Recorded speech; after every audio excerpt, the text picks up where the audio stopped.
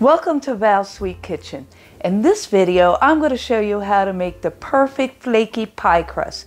This recipe is for a double crust pie, that is a bottom crust with a solid or decorated top.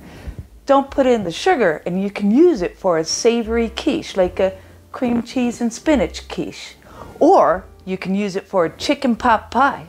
So let's go have some fun. So there's a few different ways to mix it. You can either use a food processor or a bowl and pastry cutter, or even forks and knives. I'm going to use the food processor here. Add 3 cups of flour, and you'll want to use the blade with this. The razor edges is going to slice through everything for better flakiness. If you use the plastic one, you might over mix the dough too much, and you don't want to do that because gluten might form. So also into the bowl of your food processor, add 2 tablespoons of sugar. I'm making this for my perfect apple pie recipe, and it uses cardamom. Also add a ½ teaspoon of salt. You want to use either sea salt or regular table salt. Kosher salt has crystals that are very large and might not dissolve enough in the mixing baking process. So when you go to bite into a piece of pie, you get a spurt of salt in the bite. Not good. So then just give it a few pulses to mix all the dry ingredients. Now add in 3/4 of a cup of very, very cold unsalted butter straight out of the refrigerator. You'll want to cube it like this before adding it in, and then only pulse it a few times. Cold butter is the key to flakiness, and I'm just going to show you a few more things. And then also straight out of the refrigerator, a 1/3 cup of cold shortening or lard. I prefer lard. It's okay to eat on occasion, just not every day. And every day, it's not good for your heart for sure. So go ahead. And I use the water displacement method to measure mine. And pulse it a few more times until you get the consistency of grated Parmesan cheese with pea-sized butter chunks. Here, I'll show you. The butter chunks help with the flakiness. Then also add in a ½ cup of chilled water along with your apple cider vinegar or lemon juice.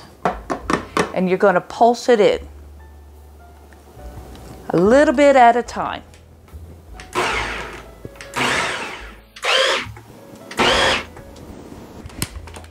Stop mixing it when it starts forming into chunks, just like this.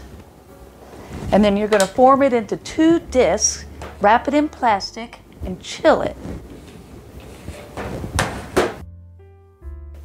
30 minutes to an hour.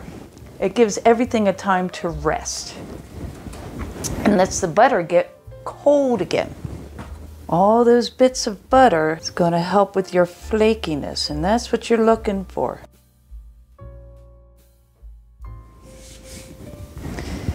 Is you're just going to roll it out very gradually.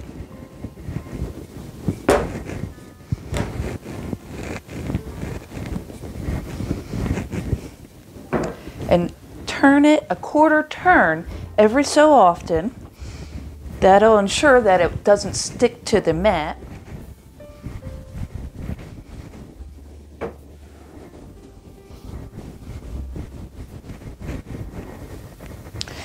And you can close up your edges if they start to split, that's fine.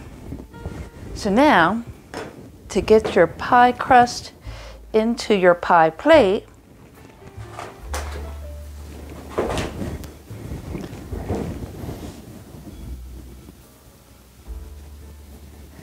you're going to roll it like that. Your first instinct is to push it down in, but what you want to do is just let it go down into the plate all by itself. That way your crust stays even.